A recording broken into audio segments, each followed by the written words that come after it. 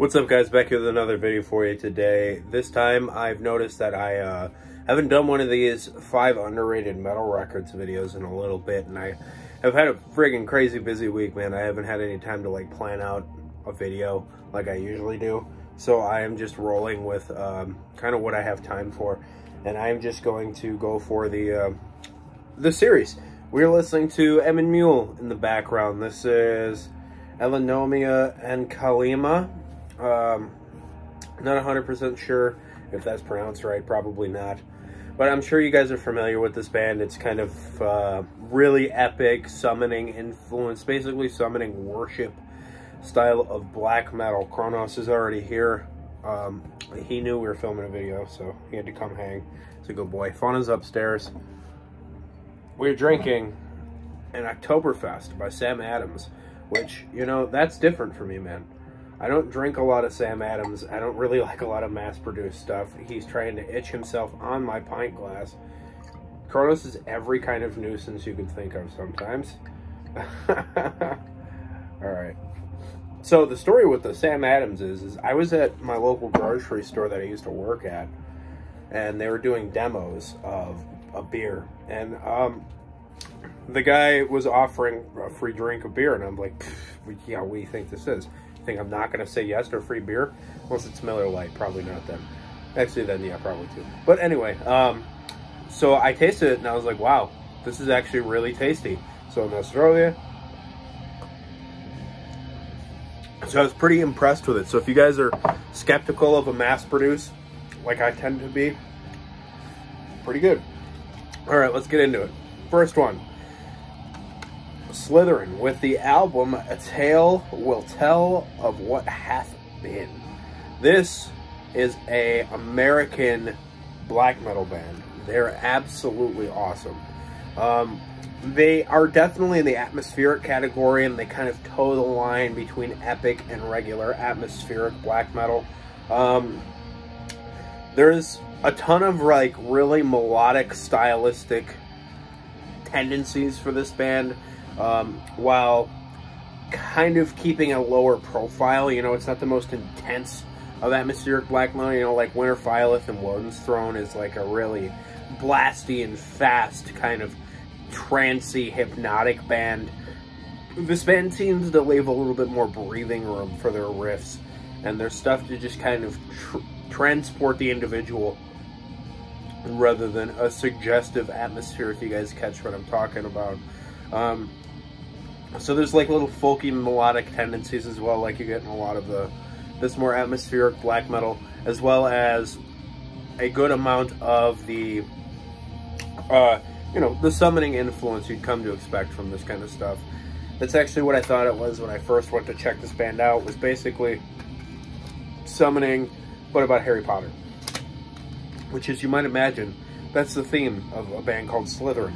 They do a really awesome rendition of the song Chamber of Secrets by John Williams, and it is absolutely amazing. If you guys don't know what the Chamber of Secrets is, it's the main theme of Harry Potter. It's just, or at least in that movie, I think it's the main theme of Harry Potter entirely. So it's just so good. There's also a track called Sword of Gryffindor and Salazar Slytherin, Godric's Hollow. It's just really cool. I'm not a huge Harry Potter dork like some guys are. I think it's cool. I like Harry Potter. I find it pretty entertaining. But for the most part, I mostly tend to stick to more of the Elder Scrolls nerdy lore. But that's, you know, that's besides the point. Anyway, Slytherin. Next, this is one of the most important metal bands for me, or death metal bands for me in general, so I guess kind of metal bands. This is Stages of Decomposition with their album Piles of Rotting Flesh. I got into this band, how long ago? Literally, this is like the first death metal album I actively went and checked out. I heard Count Blagarith's review of this. For those of you who have been around for a while, you guys know all this. But this is like the first thing I ever watched to Count Blagarith, and then I watched a bunch of his videos. And he was explaining like the point of slam and brutal death metal and like what they're going for with this style.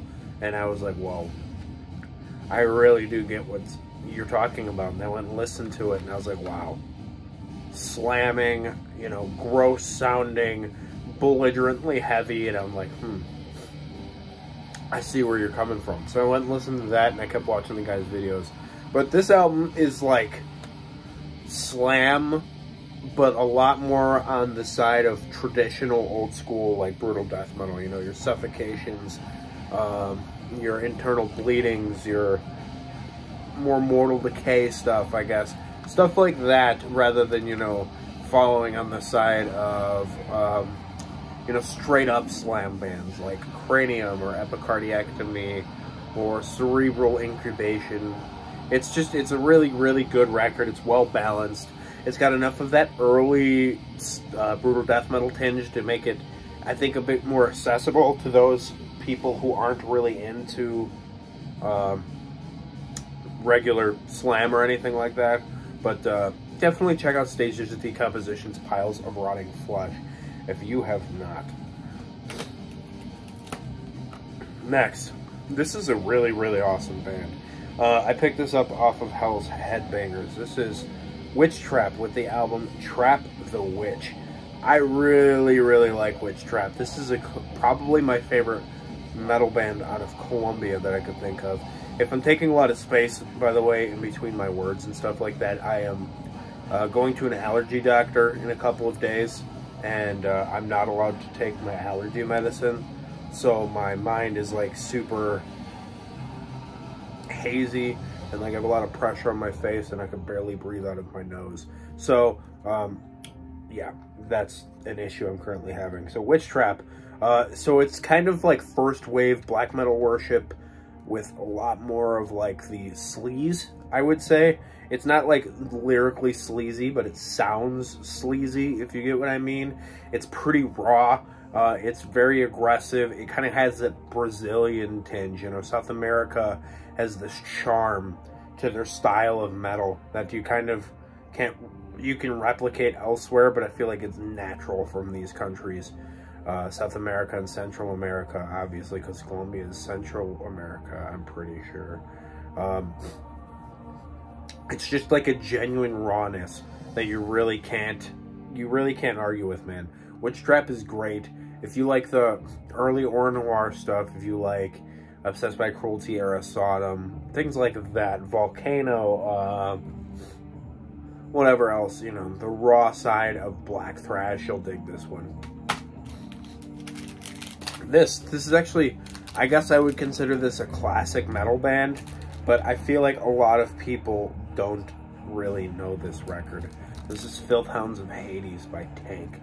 Tank is an absolute classic speed metal, proto-speed metal, epic, kind of just like, not epic, sorry, like regular traditional metal band. They're kind of teetering the line more along the Venom and the Motorhead line.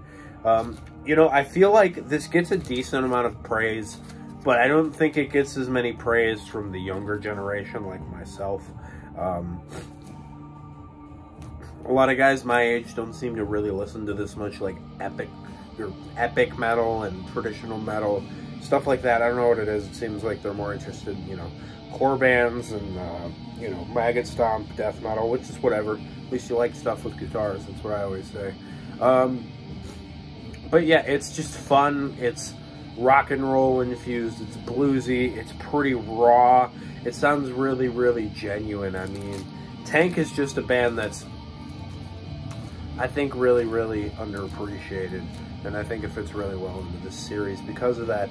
If you guys watch Stranger Things, did you guys notice this album cover poster in Billy's room in season 3, maybe 4?